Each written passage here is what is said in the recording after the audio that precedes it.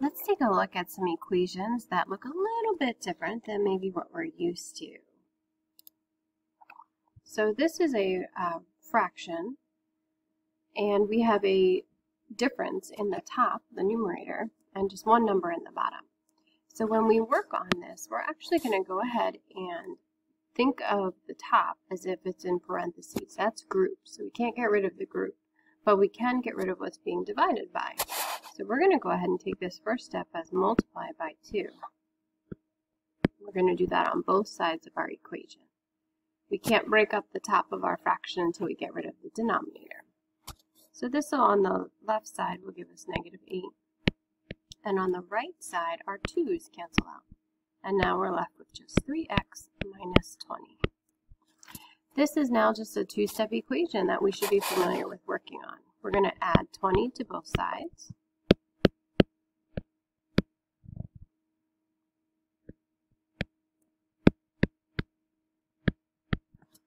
And then we have a one-step equation, divide by 3. The value of x will be 4. And we can check that in. We plug it back in. You can plug it in by saying, okay, 3 times 4 minus 20 divided by 2 should equal negative 4. 3 times 4 is 12 minus 20 divided by 2 should equal negative 4. 12 minus 20 is negative 8. Negative 8 divided by 2 does equal negative 4. So that all checks out. We'll take a look at number 2. The process is the same. We're going to go ahead, and in this case our denominator happens to be the same as well, but we're going to multiply by 2 to clear our fraction. On the right side, those 2's cancel out. On the left side, we have negative 4 equals 3x plus 8. We'll subtract 8 as we work on this two-step equation. Careful with your integers, you'll get negative 12 equals 3x. Divide by 3, and we'll have negative 4 equals x. The next one is a word problem practice. So we'll take a look at that. Deshaun and Ashley each opened a savings account today. Deshaun opened his account with a starting amount of $900, and he's going to take out $55 per month.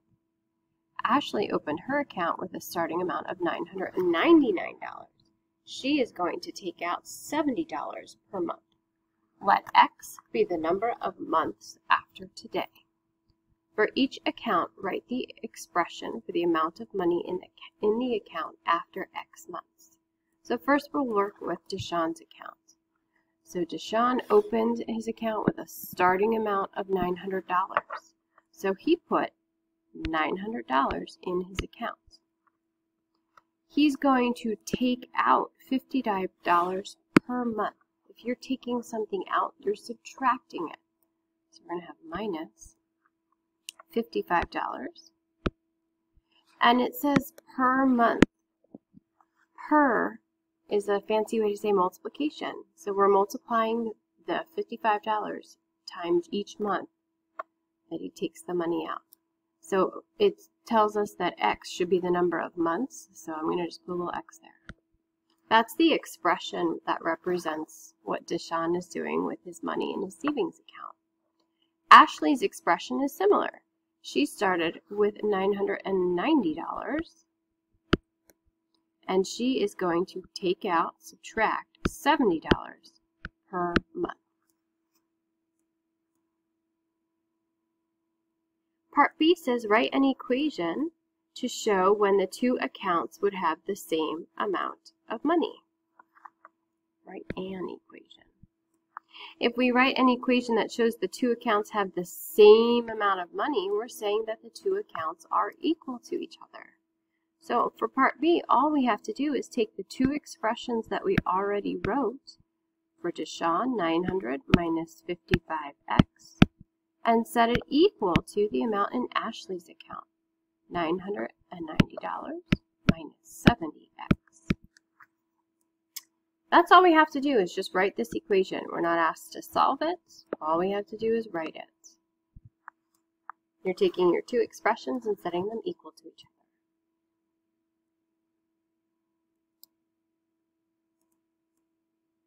other. On the back side, go ahead and try them for yourself. Pause the video and then come back to see how they look.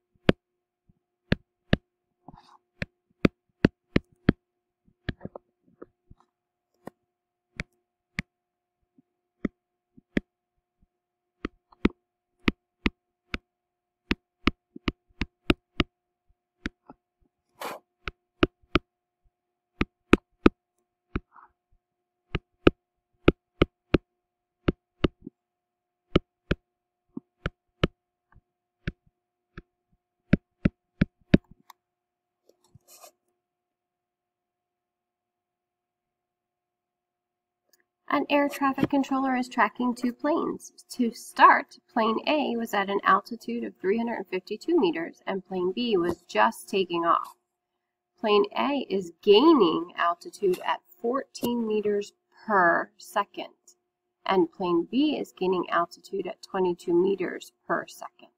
Let x be the number of seconds that have passed.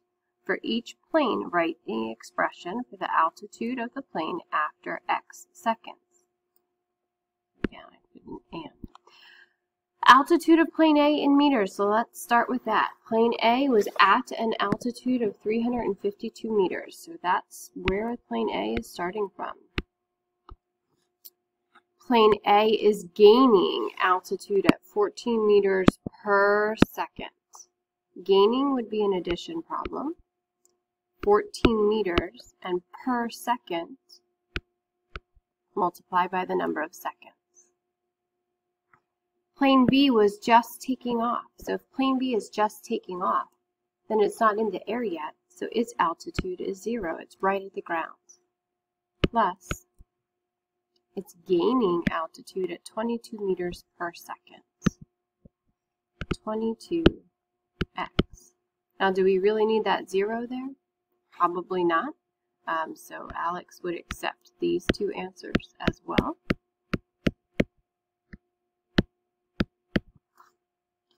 Part B, write an equation to show when the two planes would be at the same altitude. I'm going to take my expression from plane A and set it equal to my expression from plane B. And again, this doesn't ask me to solve, it just asks me to write that equation where the two planes are going to be up in the air at the same altitude.